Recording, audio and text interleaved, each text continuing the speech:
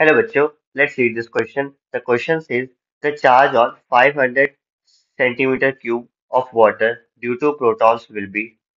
In this question, the key concept is quantization of charge,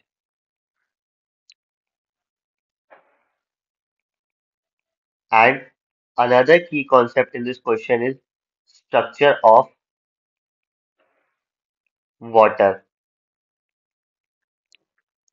Quantization of charge कहता है कि the total charge on a system या फिर object is the integral multiple of E.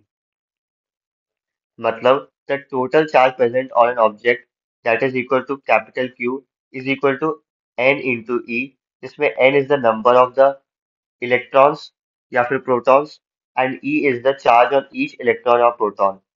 E की value होती है 1.6 into 10 raised to power minus 19 coulomb.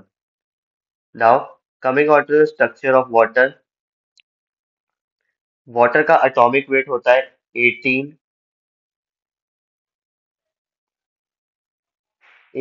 AMU and water के अंदर होते हैं 10 protons. Water contains two hydrogen atom and a single oxygen atom. So दो हाइड्रोजन के दो प्रोटॉन्स एंड एक ऑक्सीजन एटम का 8 protons, total equal to 10 protons. Now the total number of moles in given quantity of water will be. हमें पता है कि water की डेंसिटी होती है 1 ग्राम पर ml. So 1 gram is equal to 1 ml और 500 centimeter cube is equal to 500 ml. This is equal to 500 gram.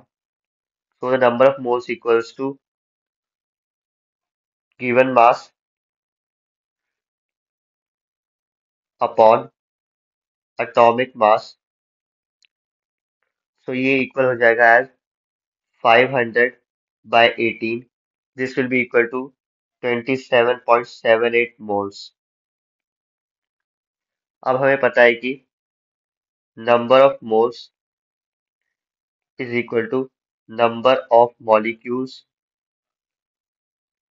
upon Avogadro's number. So the number of molecules